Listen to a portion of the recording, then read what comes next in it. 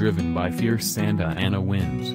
4 intense fires near Los Angeles grew to engulf more than 115,000 acres Thursday, and officials say residents should continue to expect dangerous fire conditions, as both strong winds and very dry conditions persist. Until the wind stops blowing, there's really not a lot we can do as far as controlling the perimeter, Ventura County Fire Chief Mark Lorenzen said, as quoted by the Los Angeles Times. "This is a fight we're going to be fighting probably for a couple of weeks."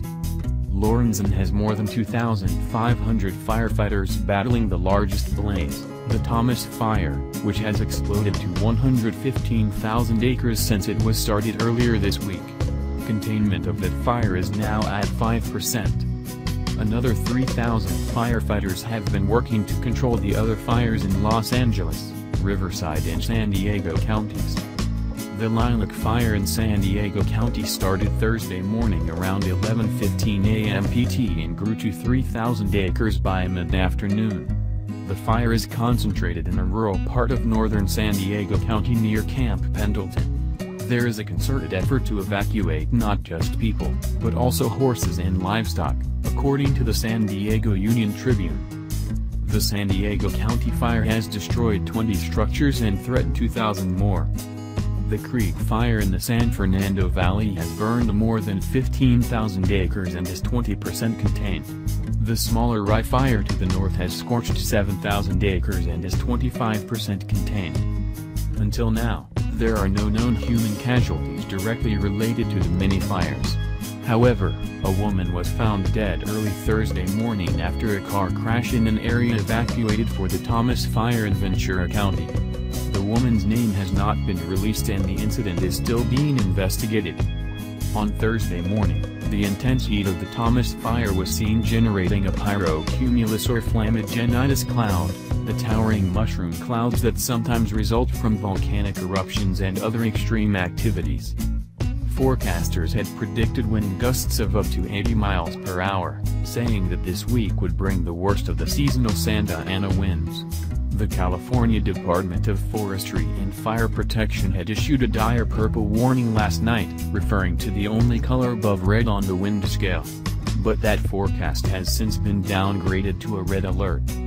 New and smaller fires erupted this morning.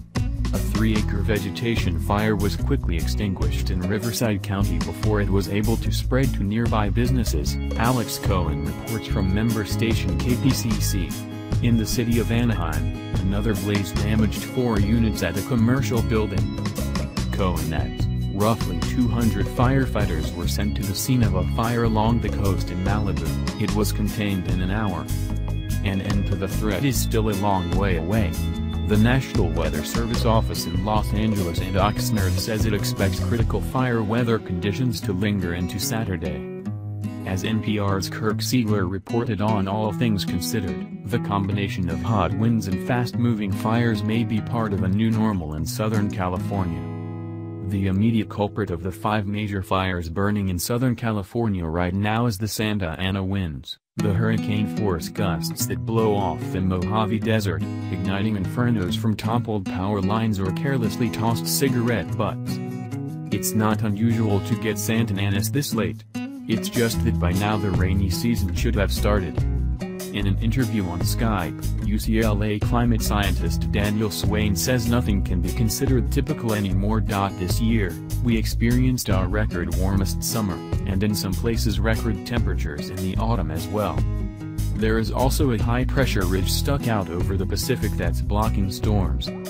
Swain's research is showing that these high-pressure systems are growing in frequency as a result of the warming Pacific, one reason California is getting hotter and drier, with drier brush and longer fire seasons. It's starting to appear that the likelihood of seeing these sorts of events is increasing. As the Associated Press notes, the wilder winds could easily make new fires explode too, as one did Wednesday in Los Angeles' exclusive Bel Air section, where a fire consumed multi-million-dollar houses that give the rich and famous sweeping views of Los Angeles. The fires have produced vivid and shocking images of massive walls of flame, But on Wednesday night, a much smaller scene of peril played out, when a man was seen getting out of his car to rescue a rabbit that was near perilous flames on Highway 1 in La Conchita. In a dramatic sequence captured by RMG News, the rabbit ran away from the man, and toward the flames, before he managed to corral it. He declined to be interviewed afterwards. Thousands of people have been placed under evacuation orders, and making the situation more dangerous for anyone trying to flee affected areas. The fires have forced closures on arterial roads. In addition to the brief shutdown of a stretch of the 101 on Thursday, a portion of the 405 freeway was closed in both directions for a time on Wednesday. Mary Plummer, a reporter with member station KPCC in Pasadena, tells Morning Edition that these fires are affecting a real range of geographic areas, some very urban, some very rural. So, it's a real logistical problem. Governor Jerry Brown declared a state of emergency for Los Angeles and Ventura counties, which will free up state resources. Smoke and dust from the fires have also raised health concerns. Air quality reached hazardous levels in Santa Barbara Thursday, KPCC reports, citing the Santa Barbara County Air Pollution Control District. An air monitoring station in Goleta recorded very unhealthy levels, and in Lompoc, conditions were unhealthy. San Luis Obispo County says it was also being affected by the smoke, cautioning residents to reduce their exposure to smoke and ash.